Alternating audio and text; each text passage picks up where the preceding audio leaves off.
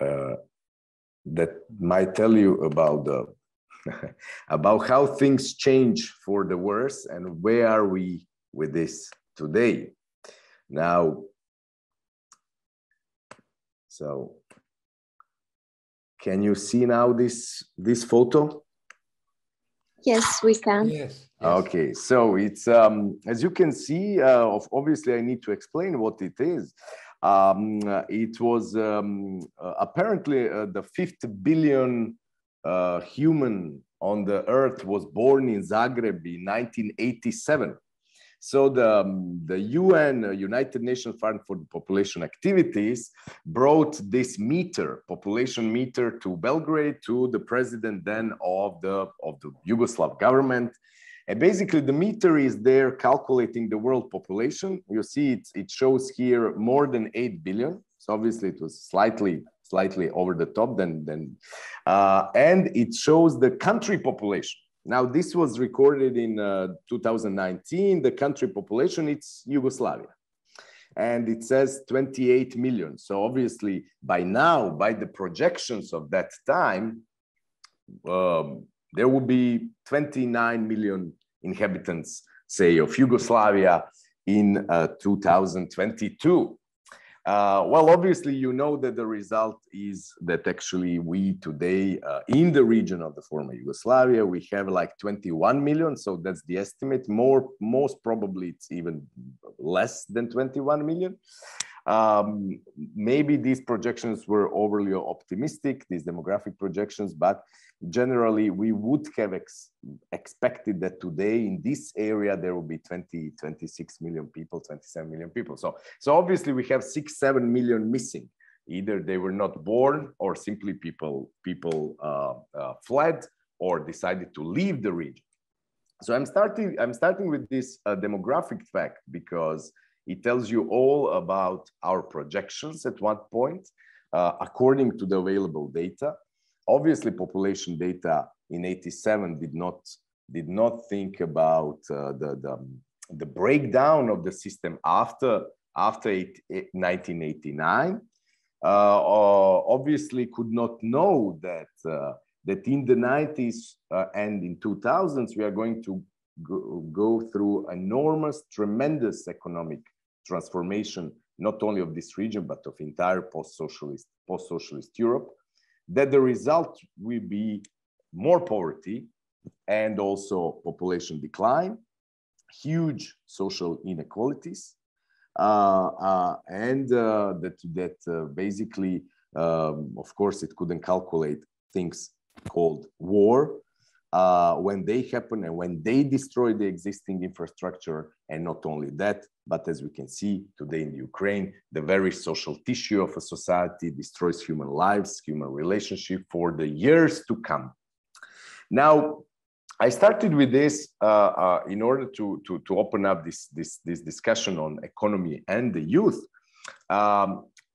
with one important question that I always ask my students, or that I'm trying to convince my students to find answer to, is, do you know your place in the world? And I'm always astonished by the lack of basic economic knowledge. Look, I'm not an economist myself. I'm a writer, I'm a political theorist, but we are all forced to deal with economic matters. As Bashkim explained, it's not just the numbers, it's human lives that are behind these numbers, and the shocks that are now global, not only regional, not only Western Balkans, not only post-socialist Europe, whatever, but the global, affect directly the lives, our lives, and as I will say to my students, their lives. The difficulty to understand abstract processes such as globalization, to understand how it affects you, is sometimes it's a problem. It's a problem because we are not able to process this information. We are not able to really grasp to what extent an event in China, to what extent drought in Taiwan that reduced the production of semiconductors, as we all know, chips, yeah? And in the context of the pandemic, would basically stop an entire industries, such as say automobile industries, and will push us furthermore into the crisis of prices, demand, supply, and so on. So the question is, of course, we do trying to find our place in the world from the position of the Balkans. Of course, obviously, we accept technology. We are using it right now. We all have smartphones and so on. But do we actually know what is really happening? Now, what defined the lives of my students? So that's the question I'm asking myself. Obviously, many things defined my life. So I start with me and then we'll go back to my students. Number one was 89. Yeah. So the huge, tremendous change for us in the former Yugoslavia. At that point, it was a celebratory moment that the Berlin Wall fell down. So now everybody will be free to travel like we were free to travel. Nobody could really know the consequences of this event. We will get to know them soon, already in 1990, 91, with the so-called democratization that brought the country into chaos and also into war. So obviously there was a war. And then what we thought in the 90s when the war happened, and as Bashki mentioned, I was a refugee in Croatia and lived there.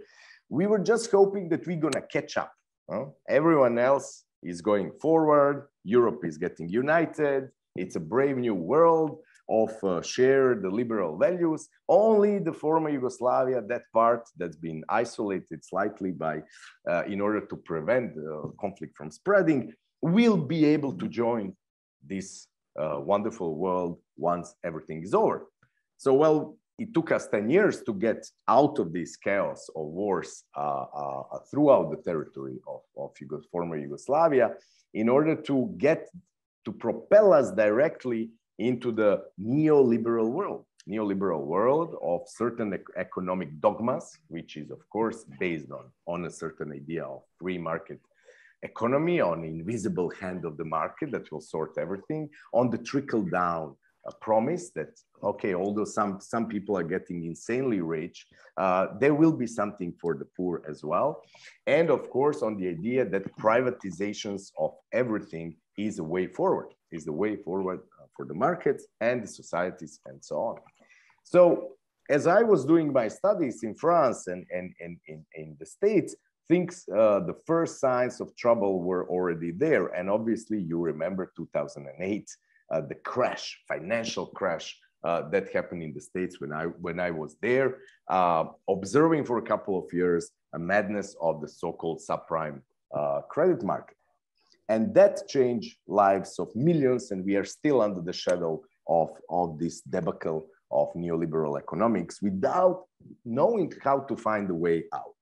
Now, by a sheer number of coincidences, I ended up in Britain, and now I'm teaching in Belgrade, or between Belgrade and Ljubljana. I got back to this region, so I'm one of these who did come back. I didn't think I would, but I did come back. And of course, I can see the region that is in this respect, socially and economically, in a very, very bad state. What is actually happening with this region? Now, some of you will recognize in what I'm saying, of course, the world system theory of the core capitalist country and then semi-periphery around them and then the periphery. Now, allow me to use it for the purpose of our discussion as well. Obviously, speaking about Yugoslavia in 89, 90, it was a country like many other countries who had the economic crisis, but it was generally seen as a semi-peripheral country, very close to the very center of the capitalist economy, namely Italy, and then Austria, Germany, and so on, and connected with these economies. Today, the post-Yugoslav states, and also other Balkan states, are obviously somewhere between semi-periphery and periphery. So semi-periphery would mean that you still have something to offer to the core countries in terms of services, educated people, educated youth, that you still have some kind of a production, although it's sort of getting reduced. But the peripheral the destiny is that you can only offer natural resources for exploitation. And so therefore we are getting there. So from semi-peripheral countries